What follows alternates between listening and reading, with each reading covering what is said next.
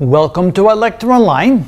As you're preparing for the JEE advanced test, you might realize that many of the problems in the physics section do indeed deal with mechanics. So you'll find that there's more mechanics problems than some of the other topics in physics.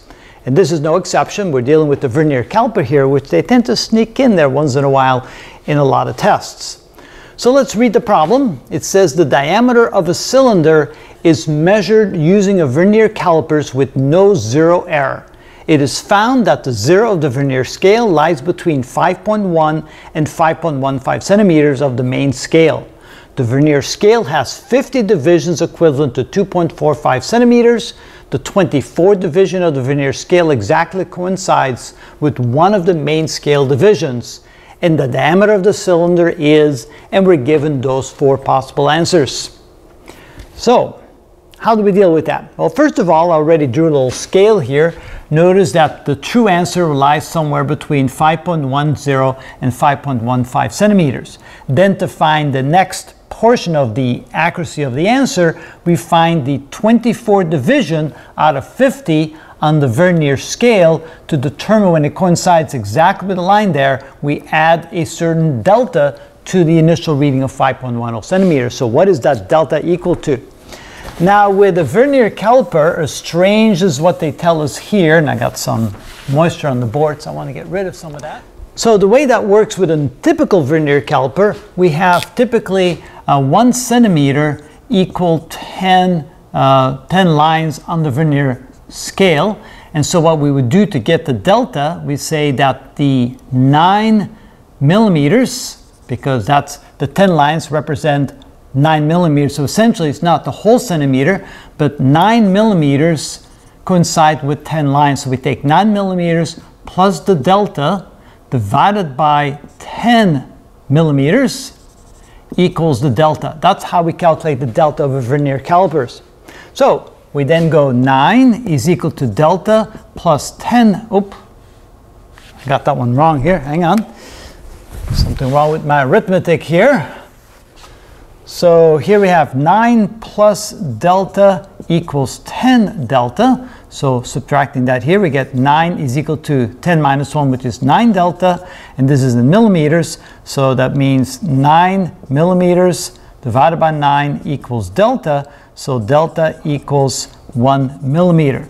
So this is the full scale of the Vernier that represents 1 millimeter. And then of course we divide into 10 lines. And that means that each line represents 1/10 of a millimeter.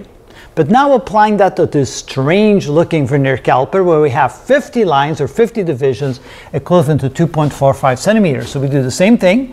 We go 2.45 centimeters plus delta divided by 50 lines or 50 divisions equals delta. So we have 2.45 centimeters plus delta equals 50 delta, or 2.45 centimeters equals 49 delta, or delta equals 2.45 centimeters divided by 49. And so you know that delta is equal to 0.05 centimeters. Now, to find the full reading, and here I get some more moisture on the board. There we go. All right. So now to get the full reading, we do as follows. So the diameter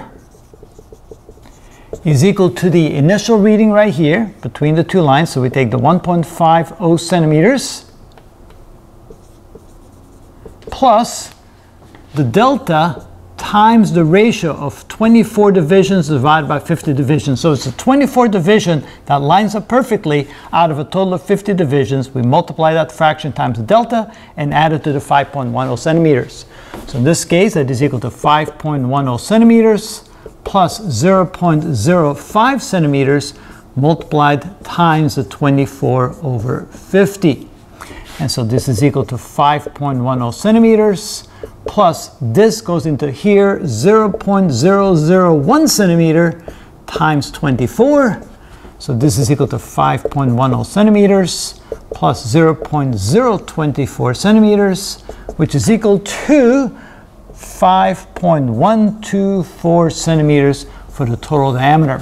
And notice that's one of the answers. It's answer B.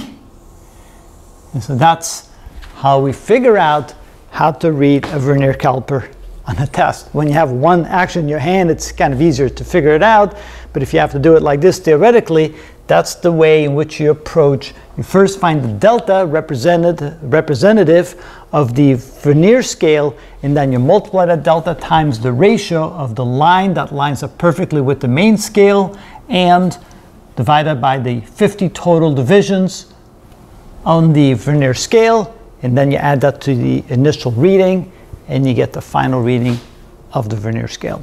And that is how it's done. Strange looking vernier caliper.